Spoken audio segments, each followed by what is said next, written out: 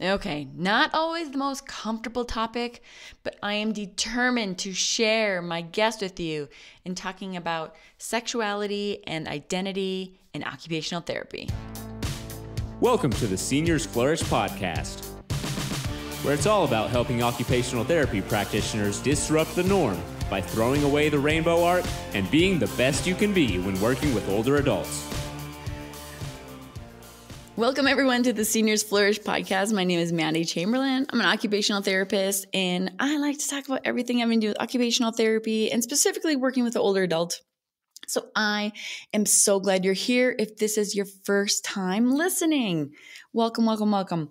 Today, I have the wonderful guest, Devlynn Neu. He's an occupational therapist, and we are going to be talking about how to address identity and sexuality in the older adult. So, this is not my area of expertise, and I feel like it's just an area of us to learn together. So God help me if I mess some things up, but I'm okay with that. Are you okay with that, Dev?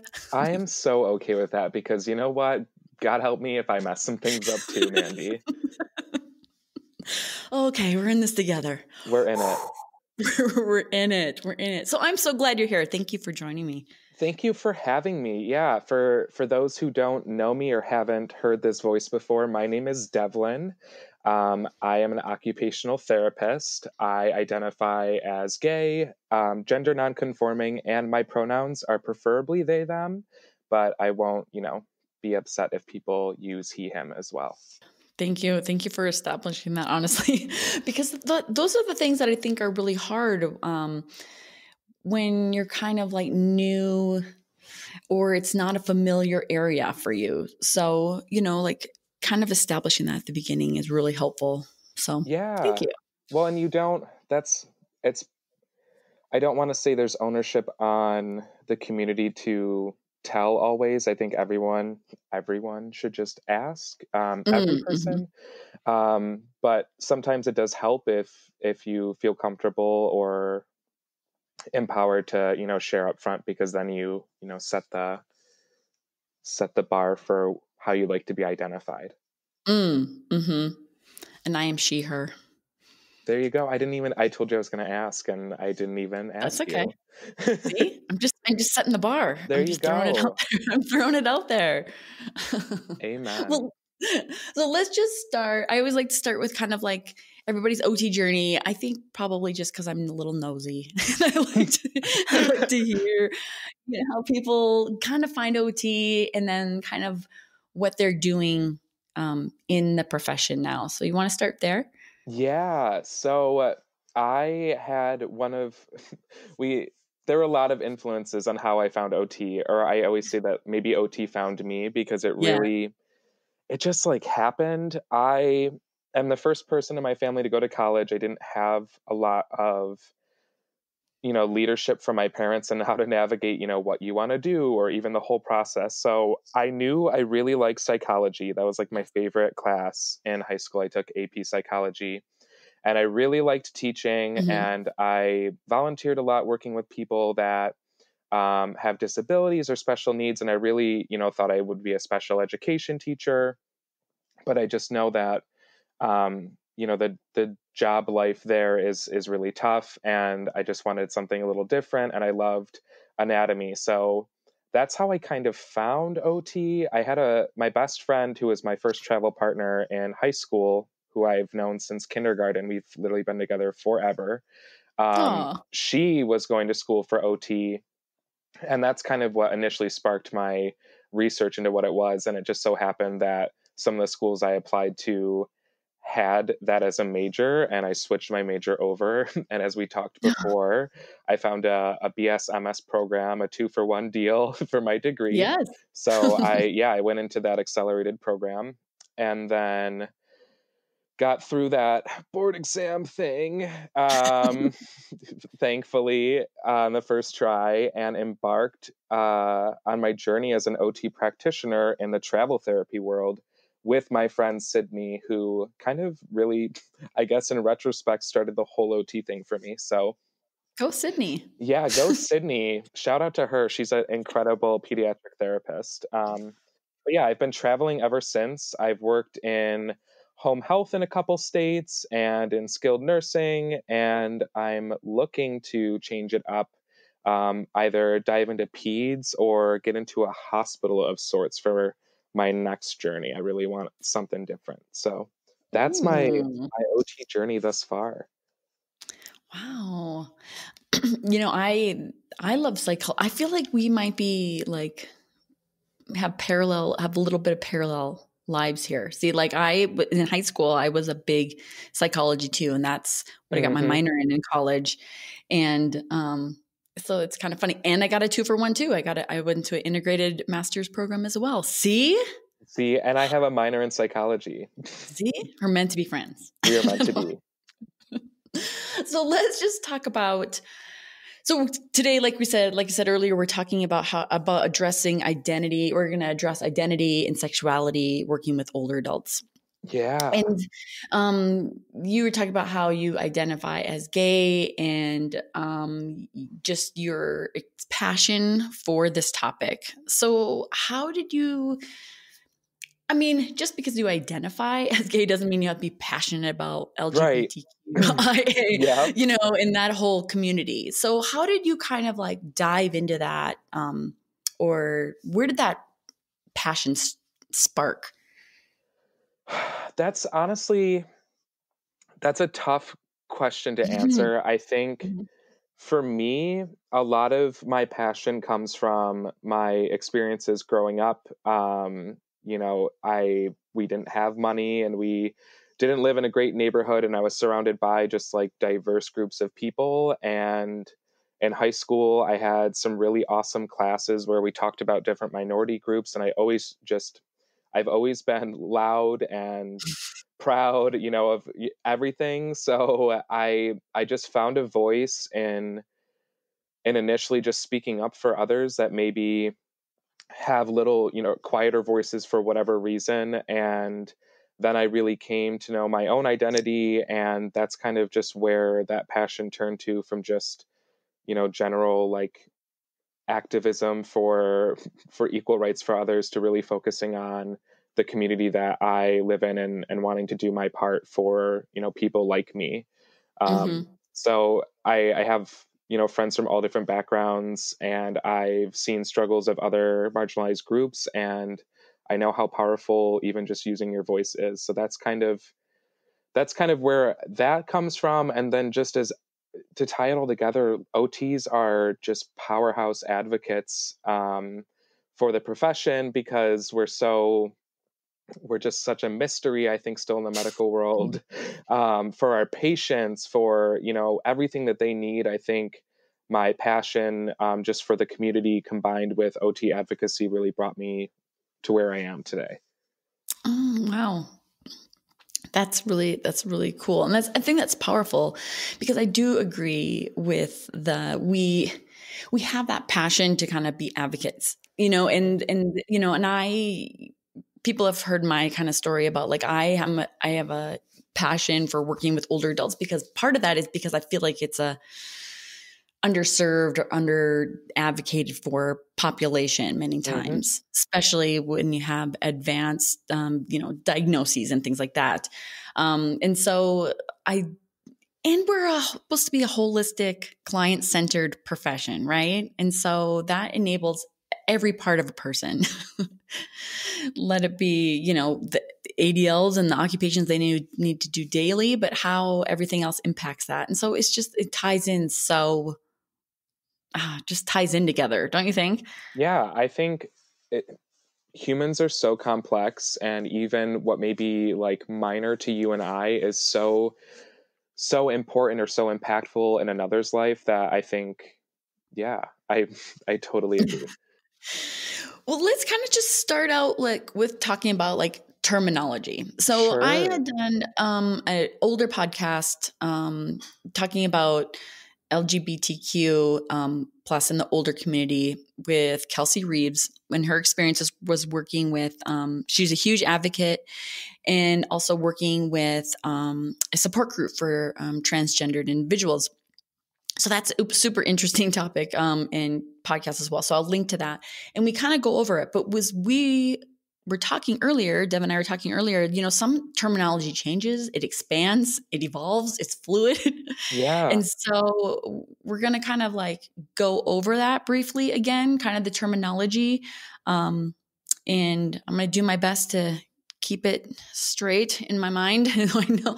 But should we kind of start there? Does that work for you? Yeah. And I know that you talked about it a lot in a previous podcast, and I actually, shameless plug, just almost finished my LGBT 101 on my Instagram page. So they've got a few resources to refer back to, but yeah, let's break down the letters. So I know it's up for debate. It's all personal preference, but the most inclusive or widely used acronym is LGBTQIA plus.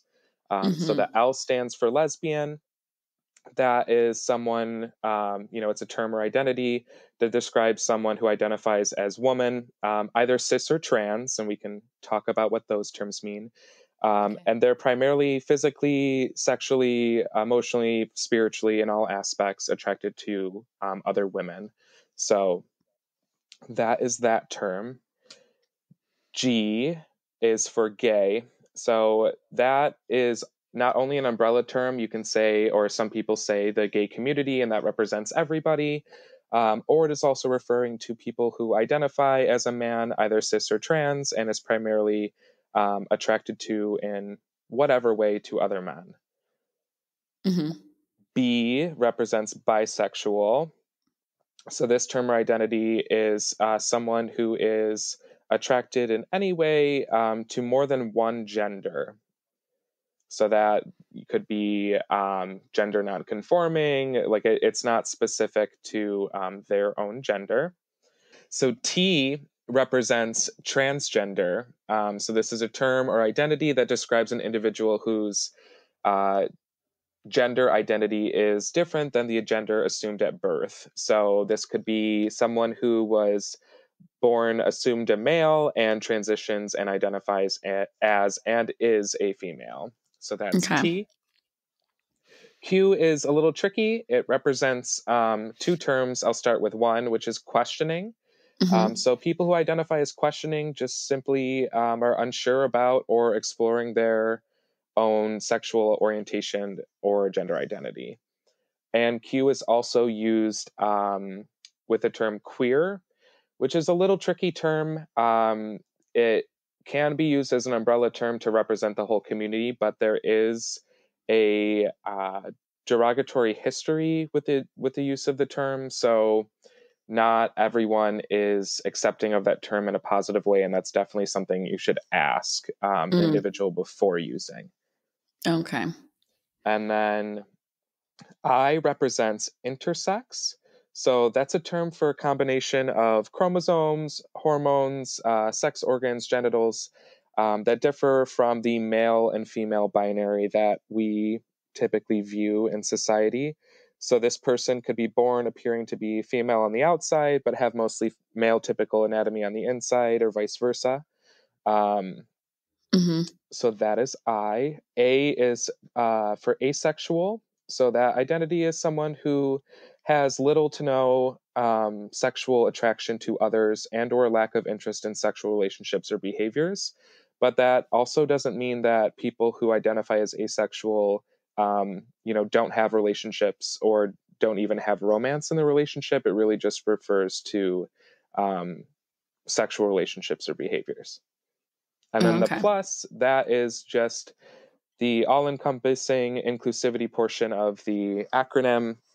So this could represent terms or people who identify as pansexual or gender fluid, demisexual. There's a lot, obviously, that are covered under that plus. So that is, known to be the most inclusive acronym as of this date. As of right now. Yes. I'm always curious, and I don't even know if you know the answer to this. Dun dun dun. Put you on the spot. No. I know, it's not meant to be like that, but it's just like, so you have, the plus, right? So because we want to be inclusive, But I always wonder why don't they just add, I guess maybe the acronym gets a little long. Like, how come they don't add those to the acronym? Do you know what I mean? I think about this all the time too. I think it is simply because of the length, and in Yeah. a way the plus is inclusive, but if you think about it, in a way the plus is also not inclusive because, Yeah. a bunch of other identities are bundled up into this plus. Just kind of be like, you're part of the plus. Like, you know what I Yeah. mean? Like, it's not like I don't know. Yeah, But and that's even with like using queer or gay community, that doesn't necessarily represent, all aspects of the community. So it's tough. I don't think that there is a term yet maybe that's fully inclusive, but that's a good question. yeah, because honestly, in general, like the acronym, it used to be LGBTQ, and then they have included IA, which I like that. You know what I mean? Like, I think Right. it's a better representation. But then, like, the plus, I don't know. Like, Yeah, just but I think I it's mean, how many more letters can you add? That it is a mouthful. Maybe that's what it's about. I don't. yeah, I mean sometimes I even use LGBT plus to Yeah, just to simplify, because sometimes even like QIA gets cumbersome to write or type over and over again, and of yeah, course there's no harm that's meant with not including the QIA or writing everything right. out. Sometimes it's just to like save on some carpal tunnel syndrome, little less typing. Totally agree. It's just something I thought of. I don't know. Maybe I should have researched that before I did the podcast a little bit more, but it just kind of sprang in my mind. So let's just talk a little bit about like our role in sexuality, and then how it kind of pertains to the LGBTQIA plus community. Because like, I think it's one of those things that us as OT practitioners, especially if you're not very comfortable with it, or you're trying to learn and trying to be inclusive, but you're just kind of like, you also don't want to offend anyone, and you're trying hard. You know what I mean? Like, there's Yeah. such a learning curve sometimes, and it's just like, what does that look like, or what is our role in that? Sexuality is such like it's so complex, but it's so core to the being, like to the So human true. being.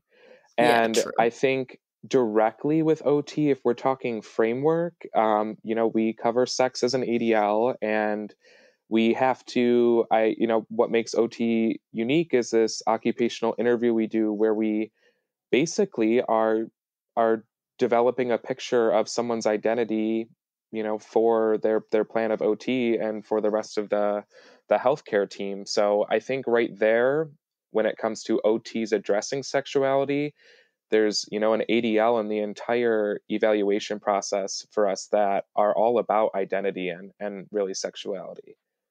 Mm-hmm. Yeah. I think the things that kind of come up, or that I've heard, is like, we all know it's an important thing that we need to ask and address, right?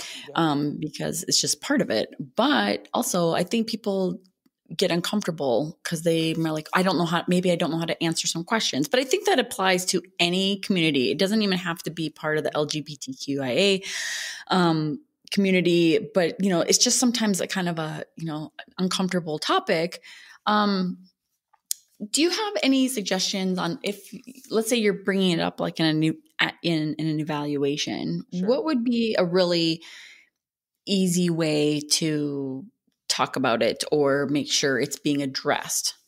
So I honestly, because each human is so dynamic and different, I don't think that there's ever the easiest way, but I think ways that you can incorporate an open, comfortable space for the client is to use neutral terms when you're asking them about their home. So if you're asking them, ask them if they have a significant other or a partner, rather than like Mm-hmm. um, a husband or a wife, or just assume they're with the opposite gender.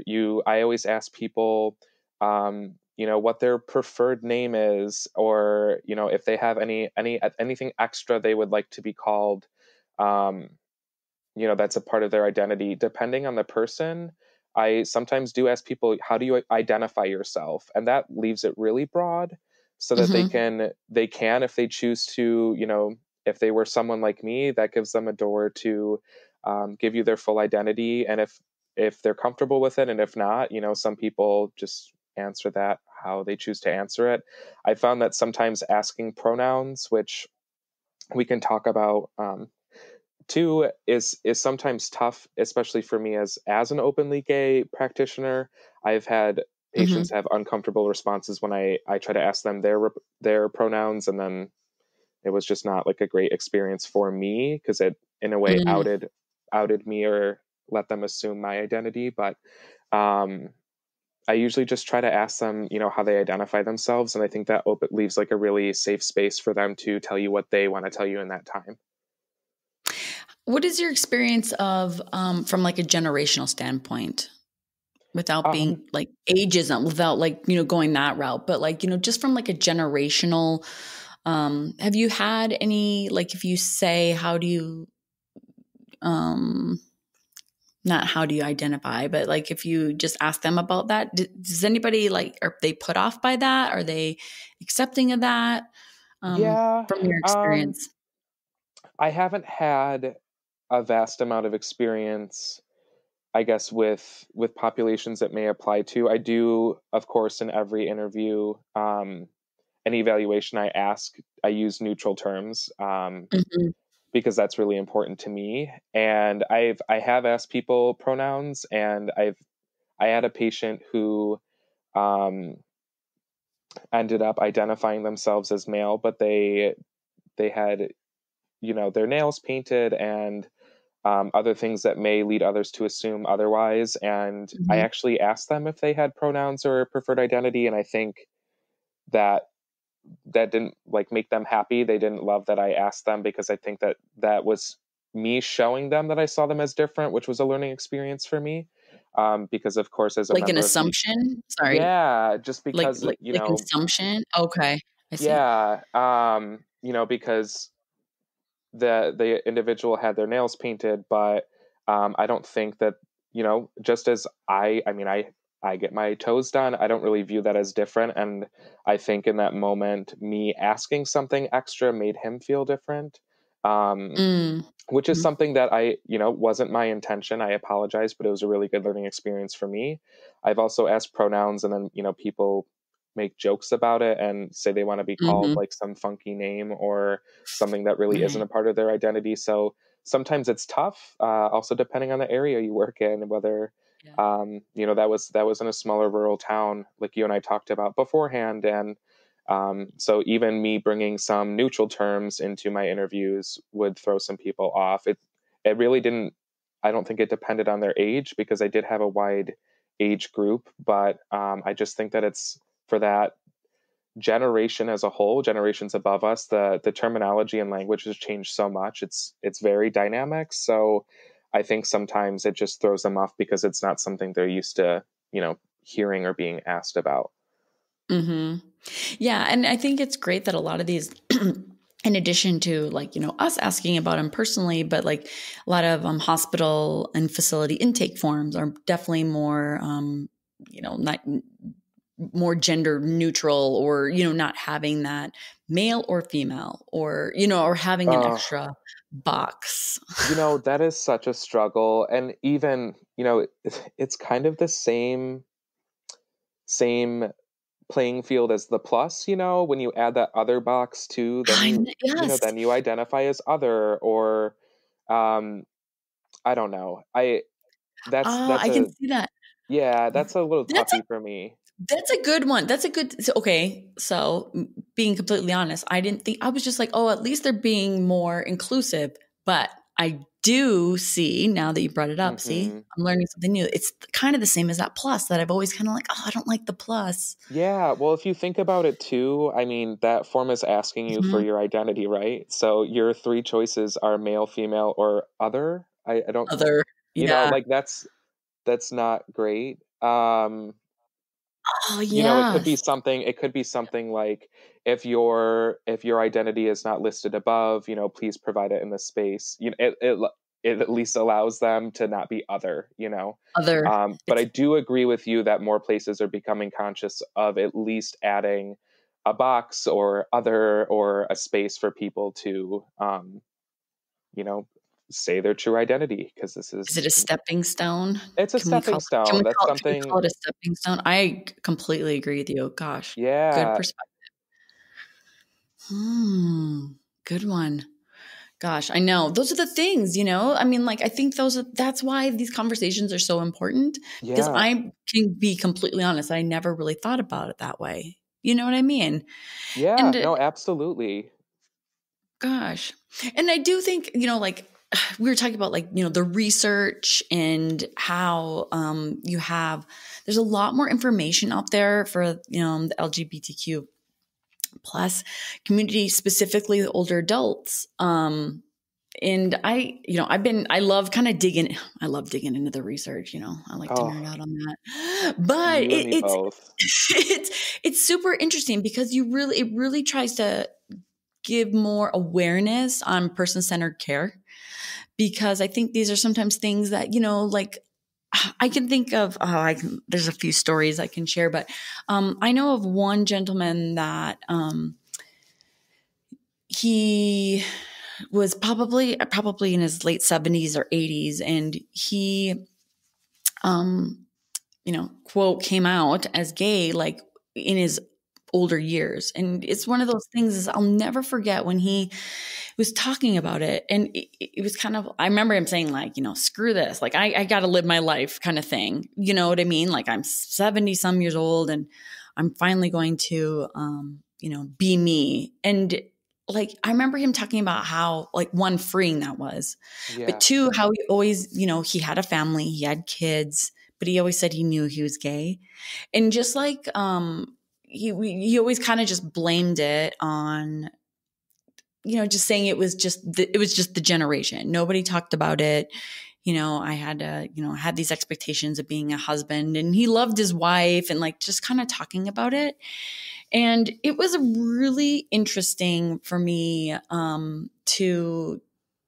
I never really had thought about, like, from a generational standpoint. And me not having experienced that, it was such an awakening for me, like, to kind of give a story and give perspective, because I've always been one to, like, really try be an open person, and yeah, trying to learn a lot, and trying to, be, welcoming and inclusive. And, that's just who I am. But, like, having that story of a gentleman, feeling like he can be himself at, 75 years old is, yeah, it was just a new perspective for me. yeah. I Yeah, let's think do that. I'll your cut it. story, like what you shared, is so important because it goes right along with the research. And I know that you're going to link some of the resources you shared with me down below, but there are hugely identified health disparities between heteronorm elderly populations and aging populations, and between those within the community that are aging. And there is a difference. And I think this is so important for us as OTs to be at the forefront of, because we have such a unique approach to viewing the whole person. And we talk, about sexuality and sex as an ADL, and we gather this person's identity and how they live their whole life. And I think it's so important for us as OTs to take the lead on this and share with the rest of the team members, and include identity, because as you noted, like, that being able to come out at that age was so significant for that patient, and it did impact his life, how he lived his life, Mhm. how he went about his daily activities. And my lived experience as a young gay man in this generation is completely different than those who are aging within the community and are even still coming out to this day. I don't want to say it's more important, but I think it's just so impactful for us to include questions about or leave a space for identity with sexuality and gender for the older populations, because this also might be their first chance to live as themselves, or to come out and be open with a healthcare professional, which is a very statistically scary environment for those who identify within the LGBTQIA plus community, of any age group. So I just think that we are equipped with all of the skills to not only create a safe space for these people, but to, navigate a conversation, to gather their info, because we're just trained to ask different questions. And I think that we could really improve the overall experience, especially of those who are aging and in the older adult populations, in regards to, their experiences with their sexuality in a healthcare setting. The research identifies, there was one study from 2014 that I looked into. It was done in Ireland, but it was titled OT Perspectives on Addressing Sexual Concerns of Older Adults in Context of Rehab. So kind of right on with what we're talking about. And the research wasn't great, as in, it was kind of the outcomes that we would expect, but I really liked how the article identified barriers to addressing sexuality in OT rehab. So it kind of, it came up with 3 big areas, which I think is very valid. The influence of culture on decisions regarding whether or not to address sexuality. And I think that's really, saying that our own personal life influences sometimes will be the reason why we don't address these things, which is, that lands on us as the practitioner to work through that. Perceived confidence and competence to address our sexuality, which you and I have talked about. And I think I have this conversation with everyone, is just not being sure of what to say or how to ask. And then the impact of resources regarding the inclusion or exclusion of sexuality from rehab. So even if the resources are available to either address this with a patient, or if it's accepted, where you are, those were the 3 main barriers to addressing sexuality that they identified in OT rehab specifically. That's super interesting, because if you have, we have our own bias in life and, trying to like work through some, if you have, maybe like a religious belief, or just like you're talking about, like the cultural implications, like just assuming because you live in a small rural community that people don't, identify in this community, or you know what I mean? Like having just like these assumptions or your own thoughts and beliefs doesn't mean that we shouldn't be still addressing it, because it's part of client-centered care and being holistic. And it's part of the occupation of, people, you know what I mean? Like it's interesting that they've identified those as the 3 main, because you can see that exact thing, because people are like, what am I, I'm going to ask, and then I don't even know what to do with it. Like what, or where to go, or how to, but it's like using some of those models, the Plicit model, or the, oh, now I'm going to have a blank. Oh, no, I'm going to blank. It's like the updated, it's not called the updated Plicit, but it's about like adding more to that, about asking more questions, and, don't just like give the information, but also like, revisiting that and making sure that the information is what they need, and, kind of going through some of those things. If that's a super uncomfortable, sexuality just in general, looking at the Plicit model, and then oh gosh, Dev, I wish I would have looked this up before. Now you're on the spot. I am, but it's like an updated, or it's like maybe the Plicit revised or something like that. I will put it in the show notes, because I will look it up, because that is how I roll. But it's just like making sure that, like it gives you a framework, especially if it's something that it's not comfortable for you. And knowing what the resources are out there, or, even just like searching for them afterwards, be like, okay, like I don't really know. But I was talking with, excuse me.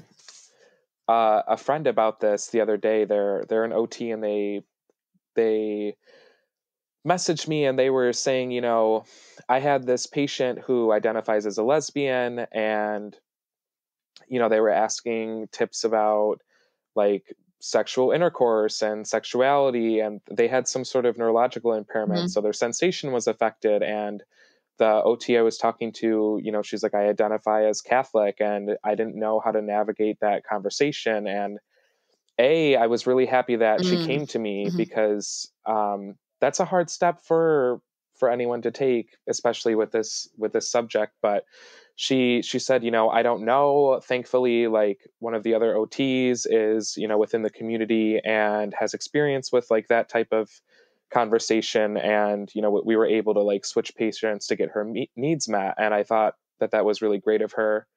But even taking Yeah. that an extra step, Yeah. and like you said, saying, you know, I don't know, I can't answer that question today, but let me go home and let me look into this, and tomorrow I'll, you know, we'll work together on Mhm. how we can solve this. I think that what that friend did was great, but I think it's even better for us to take that extra step, because a lot of times within healthcare, especially with LGBT plus concerns, the weight is put on the patient to talk about these things or to have all of this knowledge, and sometimes we don't, and that is the job of the healthcare provider. Mm. Mhm. Mhm. And that's a really interesting point. I mean, also, okay, so here, another example is, so in the like the learning lab that I have, I was trying to find some alternative positioning for like after someone is asking about Hmm. looking for hip replacement, right? Or knee pain or something. So I was kind of trying to find some graphics and trying to find some Hmm. handouts to share. And I couldn't, all I could, I mean, I did find some, but it took a lot of digging. Yep. But it was all male, female. And I wanted something where it could be like maybe just like a gender neutral, kind of body, or look, you know what I mean? Kind of looking if there, Yeah. what kind of things were out Yep. there. And there's not a lot. There's not, I mean, it was hard to find. And I wouldn't even say they're, you know, they're pretty good. I'll say they're pretty good. But you know what I mean? I feel like there's so much more to be done. And even like having just general resources that we like to print things out and have in our Yeah. pocket, because you Yep. never know what you're going to need. But it's so important that, like you said, to be able to say, like, you know what, I don't know, or I don't have that resource, or that's something I can Yeah, help absolutely. you find. And just kind of being open to that. But I was really hell-bent on finding not a male female partner, and I found both. But yeah, it's there's still Hmm. so much work to be done in that area. And and as a healthcare provider, like, so much for us to learn, um because there's lots of other occupational needs within, Yeah. sometimes in the LGBTQ plus community. Like, I'm not even gonna No, I'm gonna have terrible dressing. examples. So Like, like, uh, get dressing. That's what I yeah, was trying to say. I when couldn't think you're of the correct term yeah, when because I you're didn't want to talking like about torture someone it. who is a trans male and may have had mastectomies done or decided not to have that, and they have binders. Yes, I talked about this with Sarah, binders. shameless Yeah. plug number 2 on the OT for Life podcast. Hmm. We'll link it. Thank We'll you. link it because it's But amazing. yeah, binders, like, it's no joke. You can have some really serious health outcomes, like really negative effects of using Hmm. wrong binders, if they're too tight, if people are improvising and using ace wrapping or other things, like you can seriously harm your anatomy. Um, so sexuality is so Hmm. much bigger, you know, than who you spend time with, you know, intimately or not. It affects all aspects of health. Right. Even, I know this is a controversial subject, that I talked about in Sarah's too, but you know, access to bathrooms for people who don't identify within the gender binary, it is a health issue. People have increased rates of UTIs and kidney infections because they don't have access to safe bathrooms for them. So it really is like to the Hmm. core of OT, everything that we are, sexuality is at the core of it. Whether it's just their identity or, um, external factors, or even just like them having a comfortable space, or at least one healthcare provider to come to and talk about these things, because even that is just so impactful. Well, and that also just kind of goes to show, because I think sometimes people think of it as like purely sexual. Do you know what I mean? And if you that is obviously a part of it, because we're people, but also like the identity and like the health concerns as well. It's so important that we can have our patients feel comfortable. Yeah. We can only do so much, right? We can only, open the conversation, or, be open to it, or kind of, lead that. That's the patient's decision to reveal or not reveal, or talk about what they feel comfortable with. But I feel like it's such an important part of us as healthcare practitioners to just kind of like be open and aware of that it's bigger than that. It's bigger than just sex. You know what I mean? Like it can pertain to so many different things that I feel like, you start like looking into the research, and the LGBTQ plus community has, those barriers, healthcare barriers, but then you add, an older adult population, and that just adds like another whole layer. It really does. The CDC, Healthy People 2020, they identified sexual orientation and identity as one of the main gaps in current healthcare research. So I know you looked through stuff before this interview, and I'm always trying to sift through whatever I can find, and the amount of research compared to, say, hip replacement, or like something there, it's so minuscule compared. I know that there is research being done, and it of course takes time, but just part of the problem is like not having access to ways to even teach yourself, or get educated, provide resources for your patients. But it's so much bigger than just like sex itself. I think that that's something that always has to be talked about in conjunction with sexuality, or just when you're talking about people in general, because it's an ADL. But it affects every aspect of people's lives. There is, in the CDC study, I think they found increased rates, I know they found increased rates of mental health issues, smoking, limitations of participation in activities, which this wasn't even an OT study. Increased risk of excessive drinking, increased rates of obesity, diabetes, decreased access to healthcare. Like this affects someone's sexuality and their identity of, who they are as an entire person, affects every aspect of their health. And we can make such an impact on that by just embracing identity and leaving, a neutral space for people to identify themselves and identify their sexuality when and if they feel ready.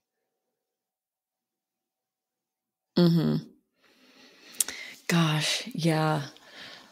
Oh man, it's such an important topic, and I think sometimes people. It's funny because, on social media, you get everything, right? Like as being on social media, you kind of hear everything, and you probably have a different perspective because, you are a huge advocate for the LGBTQ plus community on like Instagram and things like that. And I think that's so amazing. But I get all sorts of questions, and actually, to be honest, that is one where people be like, I know I want to talk about it, but I feel just so uncomfortable. And I feel like knowledge is power. Like I am ever learning, and I don't have it right now. Like I don't have it correct probably. And I'm not saying I ever will, but I feel like I am a person that really finds like learning new things and trying to evolve as a human. It's an important part of me, just being who I am. And so, I just love this conversation. So if somebody is like, okay, saying like, all right, I'm ready to kind of like be more inclusive, and I'm ready, like this has really opened my eyes, what would you think would be like the first step? I think if you just want to learn, I will send you, Mandy, Yeah. just like a ton of places where I went to learn. And I want to make this clear. Like I I identify as gay and I identify as gender nonconforming, but I by no means know everything. And we talked a lot about I'm learning so much as I go Right. to and failing forward. And I will give a lot of resources to you that you can link just to get started on going in depth on the terms, what they mean, even just understanding LGBT history and where, pride and all of this comes from. I think just diving in, use Google, places like the Human Rights Campaign and the Trevor Project and sage.org. All of those places have just oodles and oodles of resources with basics, all the way up. So I think if you're like, yeah, I want to learn and be open, I think start off with just digging through whatever you can dig through online. Talk to your friends. If you have friends that, identify within the community, just say, hey, I want to hear about your life and your identity, and what does it mean to you when you go to the doctor's office and you have a place to put the correct identity, and all of that stuff. I think just starting to Mm-hmm. have conversations. It's really important to apologize when you say something wrong. Be open to being wrong. It's going to be Mm-hmm. received okay. You'll be all right. But I think just being okay with being wrong, Yeah. reading through resources, being very open-minded. I'm always shocked when I have conversations, even as a gay man. I go into conversations with certain groups of people with certain barriers up because of my own experiences. And Yeah. every time I have conversations with people, whether it's from like a small rural town or whatever, I'm always shocked with how eager people are to learn or open they are to learning. And it usually just starts with a conversation. So I always encourage just, talking to people, Mm-hmm. or just, going online and educating yourself. I think that's a good place to start. Educating. Yeah. No, I think that's Thank wise you. words from You got to Devlynn. start with education. That's where it all comes from. Knowledge is truly power. It is. It is. And, like you were talking about, like, just kind of diving in and having those conversations. So, like, as someone who identifies as a gay man, being a healthcare practitioner, have you had any of those experiences where you felt, like from the opposite standpoint, from like a patient? Have you ever had those experiences where maybe, they've had their own Oh bias like yeah. towards you, kind of on the flip Yeah, side? Yeah. um yes. Even more so now. Oh, we might hear, let me know if you hear background noise because my roommates just got home. Um but I yeah, will. I think Oh, hey, roommates.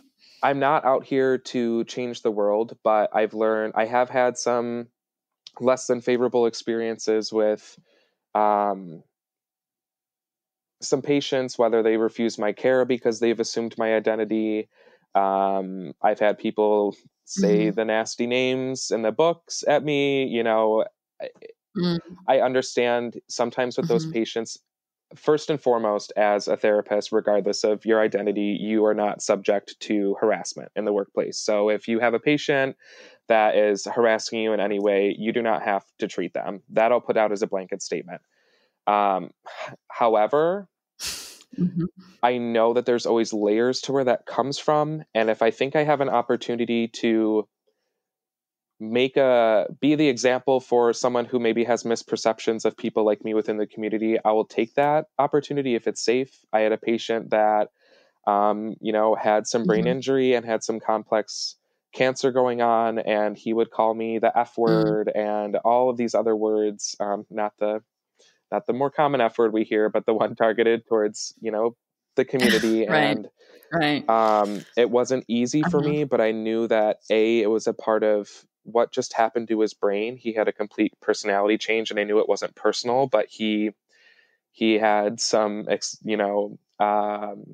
aphasia and expressive issues, and that was his only way of like being able to express himself, and it wasn't personal. So in instances like that, sometimes I try to navigate through that care and, see if there's a way I can make an impact. Sometimes it's just been the person really had malicious intent, and they move on to another therapist. Right. For the most part, an overwhelming majority have always been accepting. I've had some patients where I've been comfortable enough into letting them in to who I am. I don't really love the term coming out. I think it puts pressure on all of us. I think if I heard Karamo Yeah. Brown from Queer Eye talk in an interview about, changing the way we talk about it to us letting other people in instead of coming out. There's no pressure to come out. There's nothing to come out with. It's just letting people into what you already are. I've had patients that, I've had really, really awesome relationships with that. It enhanced our relationship because I was out and open with them. So I've had way more of great stuff than not great stuff, but all of it kind of exists, Yeah. That's a beautiful It's way to put not, I it. mean, Like, I this is love my own that. personal view, but I think like I Right. knew from a very young age that I liked boys or men. Like I knew young. I really think that this is how I was born, and I think like if you view it as just letting in, it doesn't even have to be about being gay or your gender. I think it's way more Right. Right. empowering to let someone in than be forced to come out and tell other people. So I just really liked when he said Yeah. that in an interview, and that's kind of how I want to change the dialogue, about coming out or revealing your identity to others. I think it's more about letting other people into to who you're comfortable being. Oh, I love that. I'm gonna start using that. Well, not Yeah. for me personally, but but because language matters. Language Oh, matters. Like I keep it like I say that so many things. I say that I can tell you a billion examples. Not even about like LGBTQ community. Like it's just like language matters. People, you don't have some dementia patient. It's a yeah. person that has dementia. Like language matters, and it goes across so many different communities, and it's just it's Yeah. people first language is very important to me. So I try my best. I may not be perfect at it, but I just feel like we are all just people that experience this or have this, or it is a part of our lives, but we're Yes. Oh my people God. You first. need to So put that on a recording anyway, so I can just play it to the heavens, because that's it. We're all just people fumbling through life, trying to figure it that's it. out. Like it's not pretty for everyone. And I think life would just be so much easier if we all No. just stopped caring about how other people live their lives and just let everyone be who they are. Like, gosh, it sounds so simple Mhm. in theory, It does. Ah, Gosh, yes, if language only, if matters. I only. had a patient, it was Lang- last week. This something, I mean, I had to even catch myself, but they were asking me where I worked before, and I said I worked Yeah. in a nursing facility. And they were like, you really shouldn't use that term because it's negative. Just you say it's a therapy or a rehabilitation facility. Don't, us older people don't like when you call it a skilled nursing facility. And I was like, I Don't never call it a thought about that. We always just right, say sniff or whatever, but I never thought of the impact on that word, for right. people who have been through it. So yeah, Hmm. language, it is so impactful. It really is. It really is. And it can be individualized, right? Like the words, sniff or skilled nursing may not be that some people don't care about that. But But everyone's I think it's just different. like Everyone is a completely being different aware. person. So I Yeah. think And just it's being, just being conscious of oh, language can get you so many different places in life, mhm. because if you're conscious of what you say and how you say it to, every person, you're going to impact them so differently. I think we just that's why, you ask each Mhm. person their identity, because it's different. You never know. Gosh, good one. I love it. I love it. Love it. Love it. Love this conversation. Okay. So thank you for sharing your experience and sharing your knowledge and like Thank you just for spreading the having word me. I about, literally, I'm gonna oh be my gosh, honest, of I course. like did such a happy, like Oh no. squealy, Gosh. jittery dance moment when this came to fruition. Because I remember, for all of y'all who listen, like over a year ago, because I started really gearing my online presence towards OT, which had already been interwoven, but like over a year ago, maybe like a year and a half now, just before the OT conference. And I remember I messaged you and was like, I'm going to do a podcast with you. No knowledge. I don't know if you remember this. I kind of hope you don't. Good. No. Great. Because not a proud moment. Definitely, yeah, could have started a relationship with you in other ways. So happy you don't remember. But I just was like eager to talk about this. And it was like when I first started. So when you messaged me, I was like, oh my God, it's happening. The Mandy Chamberlain. I seriously I think you are so incredible for the OT community, and the resources you provide have helped me immensely being a new grad and a traveling therapist. I am a member of the online lab. I've used your resources in the past from friends who have the lab. Like, I just think the space that you provide is just amazing for OT in general. The amount of people that see your content and know what OT is and get to talk on this podcast, I'm truly, truly honored to have had the opportunity. So thank you. Oh, thanks, Dev. Such kind words. Oh, you know me. I just have a passion for it. So I just really want to empower other OT practitioners out there and students to like just be the best you can be. Like, it's hard out there. And like make sure you get enough sleep and drink water. You know, like yeah. True. Exercise. Do it all, get but some you can energy.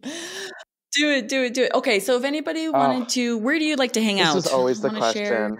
Yeah, so I hang out the most on Instagram. I will be very honest. I mean, now with this campaign, I've had some more consistency, but I do take, and I'm not ashamed of it, I don't need to explain myself, but I do take breaks just for my own mental health to focus on me. Sometimes I need to step away. I am most active on Instagram. I do have a website /blog that is almost functional. So you can, there'll be a big post and final celebration when that is where I want it to be on my Instagram. I've been talking about it for like a year now. So, but it's live. You can follow the link off of my Instagram and then see my Instagram on the blog right now. That's about it. It's the Rainbow OT. And what is your handle? Everything is the Rainbow OT. Yeah.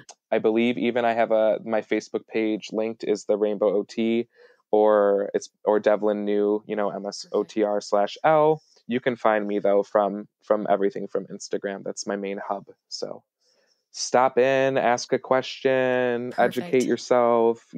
I'm friendly. I love when I get questions, and as we talked about before, if any of you that are listening have a patient that you're unsure about, if you have questions, like, I am always a safe space to ask questions. So please share. If I don't know, I will try to find a resource or another person for you, but come on, stop by the Rainbow OT. Perfect. Thank you so much. Thanks for sharing.